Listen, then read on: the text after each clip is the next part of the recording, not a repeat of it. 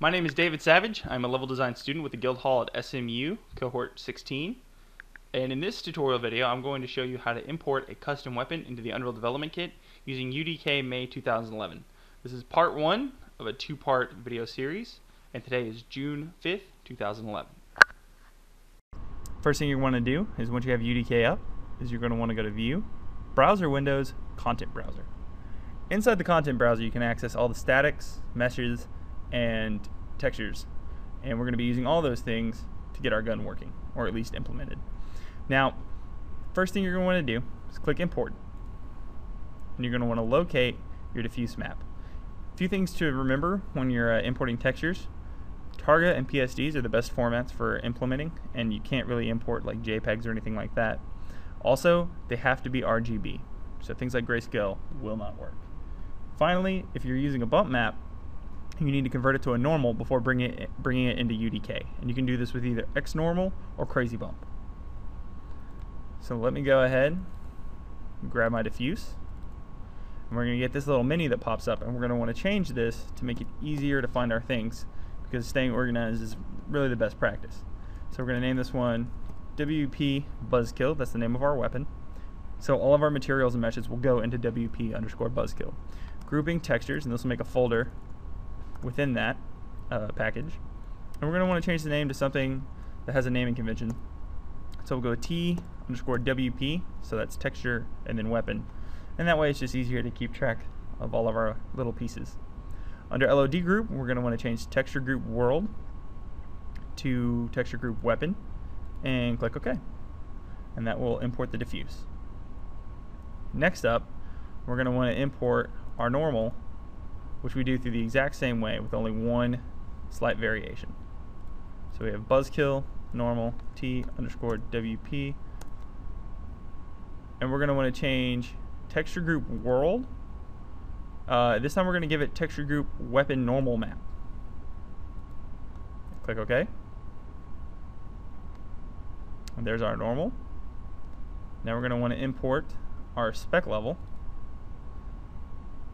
And once again, follow a naming convention. And we're going to change our LOD group now this time to, you've probably guessed by now, texture group weapons specular. Click OK. And now we should have all three of our textures. But textures are never applied to a mesh directly.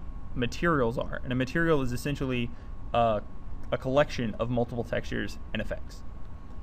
So before we begin with making a material, we're going to go ahead and save our package.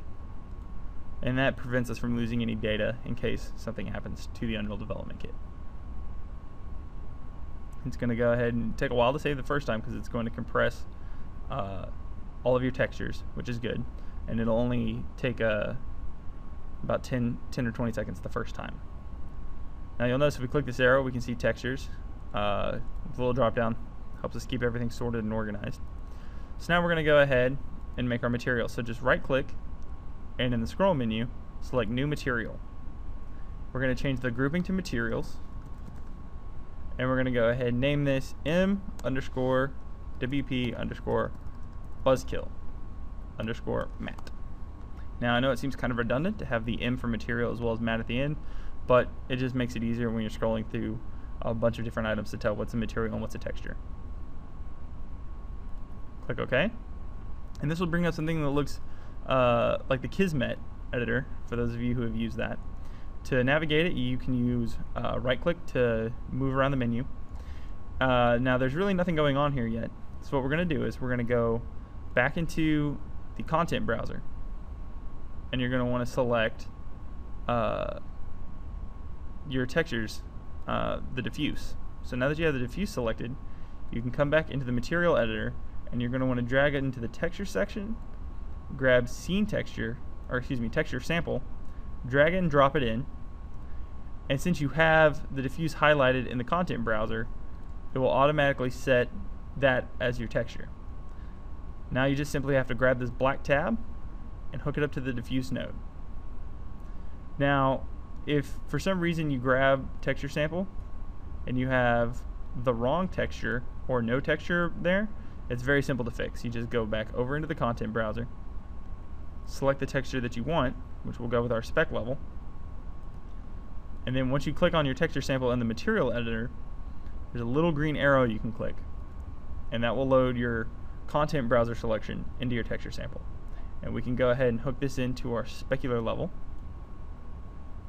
And finally, we'll come back in and repeat this process one more time to bring in our normal map, which we will then hook up to the normal tab, giving our texture a little bit of depth.